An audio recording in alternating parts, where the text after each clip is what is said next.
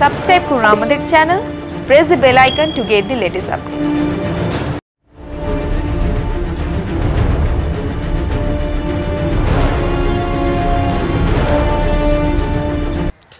বুদ্ধবাবু আজাদ রয়েছেন, গোলাম হয়ে যাননি।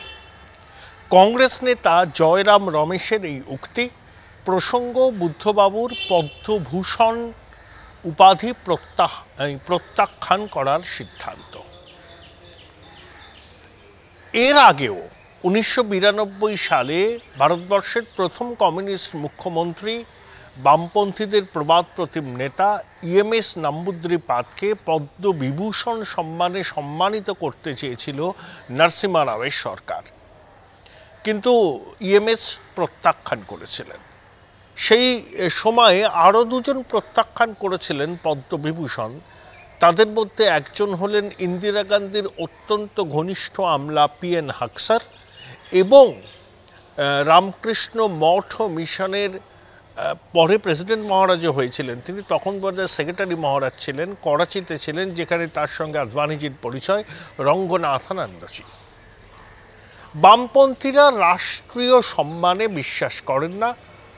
তারা বলেন তারা মানুষের সঙ্গে আছেন, মানুষের স্বীকৃতি তাদের কাছে বড় বিষয়। জ্যোতিবাবুকেও প্রথম ইউপিএ সরকারের সময় ভারতরত্ন দেবার প্রস্তাব হয়েছিল, কিন্তু সেটা আনুষ্ঠানিকভাবে কখনো প্রকাশ্যে আসেনি। কিন্তু জানা যায় জ্যোতিবাবুকে অনুরোধ করা হয়েছিল ভারতরত্ন সম্মান গ্রহণ করার জন্য। জ্যোতিবাবু একই কথা বলেছিলেন যে কমিউনিস্টরা কখনোই রাষ্ট্রীয় সম্মান গ্রহণ করে না। এখানে আমার কতগুলো মৌলিক প্রশ্ন আছে। বুদ্ধবাবুকে দেয়া হয়েছে সামাজিক ক্ষেত্রে তার অবদানের জন্য। একজন রাজনীতিবিদ, একজন মুখ্যমন্ত্রী সারা জীবন ধরেই কিন্তু মানুষের সঙ্গে নিবিড় যোগাযোগ রেখে চলেন, তাই সামাজিক ক্ষেত্রে তার একটা উল্লেখযোগ্য ভূমিকা থাকে। বুদ্ধবাবুর সঙ্গে মতাদর্শগতভাবে সম্পূর্ণ বিপরীত মেরুতে থাকা রাজনীতিবিদও বুদ্ধবাবুর ব্যক্তিগত সততাকে লাখো কুর্নিশ করেন। এখনও তিনি যেভাবে পাম অ্যাভিনিউয়ের 2 কামরার সরকারি নিবাসে থাকেন, আবাসনে থাকেন, সেটা সত্যিই বিরল। যখন আমরা দেখি রাজ্যের শাসক দলের ছোট বড় নেতারা সব বড় বড় বিদেশি গাড়ি, হাতে সোনার বালা, গলায় সোনার চেন পরে ঘোরেন, তখন বুদ্ধদেব বাবুর মতো মানুষ, যিনি 10 বছর মুখ্যমন্ত্রী ছিলেন, তার জীবনধারণ আমাদের একটা অন্য ভাবে আকৃষ্ট করে। অবশ্যই এটা মুখ্যমন্ত্রী মমতা বন্দ্যোপাধ্যায়ের ক্ষেত্রে প্রযোজ্য। তিনি কিন্তু খুবই সাধারণ জীবনযাপন করেন, এটা তার অতি বড় শত্রুও কিন্তু স্বীকার করবেন। তো আমার প্রশ্ন হচ্ছে, কমিউনিস্টরা নির্বাচনে লড়ে, সরকার গঠন করে, সংসদে যায়।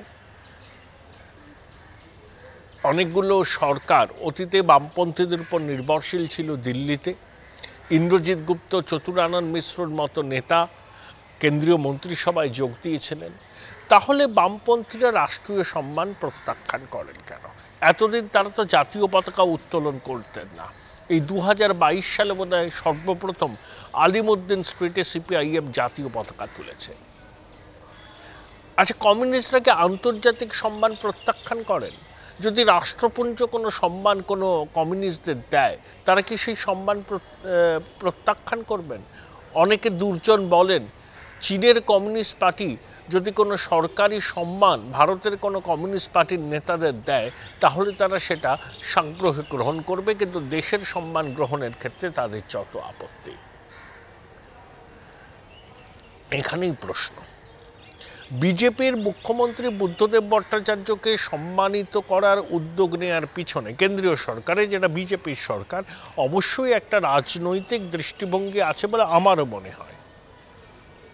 যে 2019 সালে এই রাজ্যে বিজেপির উল্কা সদৃশ্য উত্থানের পিছনে বামপন্থী ভোটারদের একটা বড় ভূমিকা ছিল। তারা কার্যত লক স্টক অ্যান্ড ব্যারেল বিজেপিকে ভোট দিয়েছিলেন। 21 সালেও বামপন্থীরা বিজেপিকে ভোট দিয়েছিলেন, আবার কিছু ভোটার তৃণমূলকেও ভোট দিয়েছিলেন। তাই বিজেপির যে এই ভোট প্রাপ্তি, সেটার মূলে মূলত রয়েছে বামপন্থীদের এই শিবির বদল। তাই অনেকে বলছেন যে সেটাকে মাথায় রেখেই বামপন্থী নেতা প্রাক্তন মুখ্যমন্ত্রী বুদ্ধদেব ভট্টাচার্যকে সম্মান জানানোর পদ্মভূষণ দেওয়ার উদ্যোগ নরেন্দ্র মোদী সরকারের। তৃণমূলের যে প্রতিক্রিয়া এসছে, তৃণমূলের যিনি সব বিষয়েই এখন প্রতিক্রিয়া দেন, তিনি সিঙ্গুর নন্দীগ্রামের ঘটনাকে মনে করিয়ে দিয়ে কার্যত বুদ্ধবাবুকে কলঙ্কিত নায়কই বলেছেন। তার বক্তব্য যে বুদ্ধবাবুর সময় সিঙ্গুরে জোর করে জমি অধিগ্রহণ করা হয়েছিল, নন্দীগ্রামে গুলি চলেছিল, তাই তার কি সামাজিক অবদান আছে, এটা শুধুমাত্র বামপন্থীদের তুষ্ট করবার জন্য নরেন্দ্র মোদী সরকারের উদ্যোগ। রাজনৈতিক চাপানোতর চলবে, কিন্তু ভারতরত্ন, ভারত পদ্মভূষণ, পদ্মবিভূষণ এই ধরনের সম্মানের একটা কিন্তু আলাদা তাৎপর্য আছে। দেশের সরকার যখন দিচ্ছে সেটাকে কিন্তু সবসময় সংকীর্ণ রাজনৈতিক দৃষ্টিভঙ্গি বা ভোটের দৃষ্টিভঙ্গি দিয়ে দেখলে বিষয়টা কিন্তু খুবই লঘু হয়ে ওঠে। বামপন্থীরা সরব হয়েছেন ফেসবুকে, বলছেন তারা তফাৎ শুধু শিরদাঁড়ায়। আরে রাষ্ট্রীয় সম্মান গ্রহণ করার সঙ্গে শিরদাঁড়ার কি সম্পর্ক আছে? দেশ তোমায় সম্মান দিচ্ছে। AT Infotech is authorized training partner of MuleSoft, eligible for BTech, all stream students. No course fee, 50% discount on global certification fees.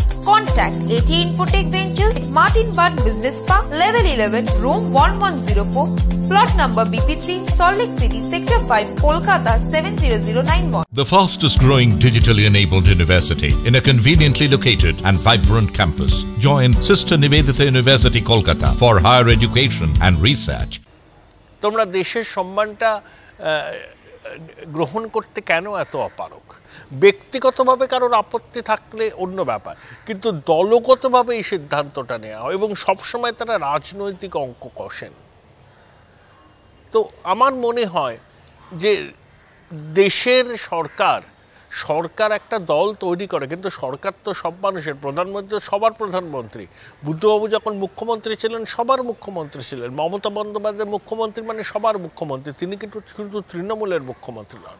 তো এই সরকার যখন সম্মানিত করতে চায় এই ধরনের সম্মান প্রদর্শনের মাধ্যমকে সামনে রেখে, তখন একজন নাগরিক হিসাবে সেই সম্মান গ্রহণ করলে অসুবিধাটা কোথায় সেটা আমার ব্যক্তিগত মত। সন্ধ্যা মুখোপাধ্যায় প্রসঙ্গে আসি। সন্ধ্যা মুখোপাধ্যায় বড় শিল্পী, অবশ্যই বড় শিল্পী। তিনি পদ্মশ্রী প্রত্যাখ্যান করেছেন। এই বয়সে তাকে কেন্দ্রীয় সরকারের উচিত ছিল পদ্মভূষণ বা পদ্মবিভূষণে সম্মানিত করা। আমার বামপন্থী বন্ধুরা ফেসবুকে সরব হচ্ছেন যে সন্ধ্যা মুখোপাধ্যায় নরেন্দ্র মোদীর বঞ্চনার শিকার। আমি তাদেরকে একটু মনে করিয়ে দিতে চাই, এর আগেও তো তাদের বন্ধু সরকার কেন্দ্রে ছিল, তারা কেন সন্ধ্যা মুখোপাধ্যায়কে এই পদ্ম সম্মানে সম্মানিত করার উদ্যোগটা নেয়নি? নরেন্দ্র মোদী সরকার তো উদ্যোগটা অন্তত নিয়েছেন, কিন্তু তার আগে দুটো ইউপিএ সরকার ছিল, তার আগে বামপন্থীদের নেতৃত্বে না হলেও সমর্থনে অনেক সরকার ছিল, বন্ধু সরকার ছিল, বিপির সরকার ছিল, নরসিমা রাওয়ের সরকার ছিল, গুজরালের সরকার ছিল, দেবেগৌড়ার সরকার ছিল। তারপর 10 বছর ধরে ইউপিএ 1 ইউপিএ 2 ছিল, যদিও ইউপিএ 2 বামপন্থীরা সেরকম কিছু ভাবি ছিলেন না, কিন্তু মমতা বন্দ্যোপাধ্যায় ছিলেন। তারা কি তখন সরব হয়েছিলেন সন্ধ্যা মুখোপাধ্যায়কে পদ্ম সম্মান দেয়া হোক? এখন যখন নরেন্দ্র মোদী সরকার পদ্ম সম্মান তাকে দিচ্ছেন, হতে পারে পদ্মশ্রী নয়, তাকে পদ্মভূষণ বা পদ্মবিভূষণে সম্মানিত করা উচিত বলে আমার মনে হয়। কিন্তু আমার বন্ধুরা যারা সোশ্যাল মিডিয়ায় সরব হচ্ছেন নরেন্দ্র মোদী সরকারের এই সিদ্ধান্তের বিরুদ্ধে, তারা একটা প্রশ্নের উত্তর দিন দয়া করে। বিগত বছরগুলোতে যে বন্ধু সরকার কেন্দ্রে ছিল, বা আমাদের রাজ্যের শাসক দলও তো একসময় কেন্দ্রীয় সরকারের শরিক ছিল, তারা কি কখনো সন্ধ্যা মুখোপাধ্যায়ের পদ্ম সম্মান পাওয়া উচিত বলে কেন্দ্রীয় সরকারকে জানিয়েছিল? এই উত্তরটা যদি জানতাম তাহলে খুশি হতাম। রশিদ খানকে নিয়েও বিতর্ক। অবশ্য রশিদ উত্তরপ্রদেশ ছিল, কিন্তু বাংলাতেই তার সব কাজ।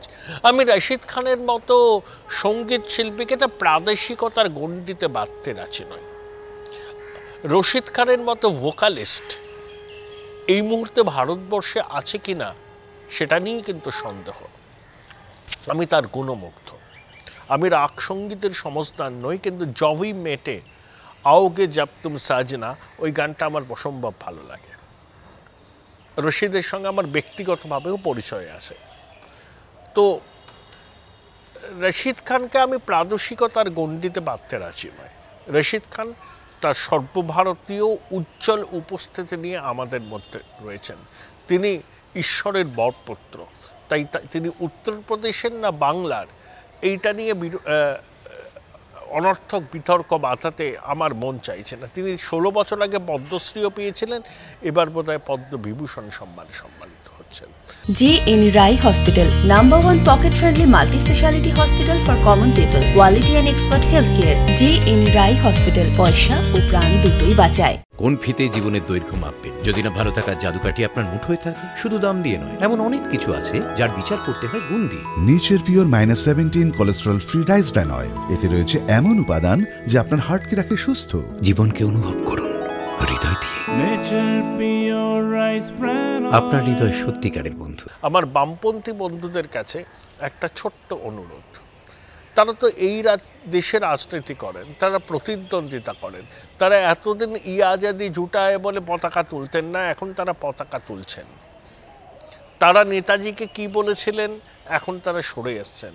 বিবেকানন্দ সম্পর্কে তাদের অতীত মূল্যায়ন কী ছিল, এখন তাদের মূল্যায়ন বদলে গেছে।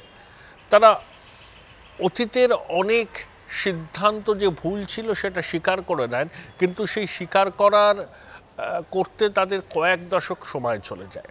ব্যক্তিগতভাবে কেউ সরকারি পুরস্কার প্রত্যাখ্যান করতেই পারেন, কিন্তু সরকারি পুরস্কার আমরা গ্রহণ করি না। আমরা মানুষের মধ্যে আছি। ভারতবর্ষ থেকে যারা রাজনীতি করছেন, এই সংবিধান মেনেই তো আপনারা সরকারে থাকেন, সরকারের শপথ নেন, মন্ত্রী হন, সাংসদ হিসেবে শপথ নেন, বিধায়ক হিসেবে শপথ নেন। ভারত সরকারও তো সংবিধানকে মেনে চলে। তাই ভারত সরকার যখন কোনো পুরস্কার দেয়, বিভিন্ন ক্ষেত্রে পদ্ম সম্মান দিয়ে সম্মানিত করে, তখন দলগতভাবে একটা দল যারা এই দেশে রাজনীতি করে, ভোট রাজনীতি করে, নির্বাচনী লড়াই সংগ্রামের মধ্যে দিয়ে সরকারের দখল করতে চায়, তারা কি বলতে পারে সরকারি সম্মান আমরা গ্রহণ করি না? এই মৌলিক প্রশ্নটা আমার দর্শকদের কাছে রইল। আশা করি তারা খোলা মনে শুনবেন বিষয়টা এবং তাদের মূল্যবান মতামত দেবেন। আমি খোলা মনে তাদের মতামত গ্রহণ করতে তৈরি।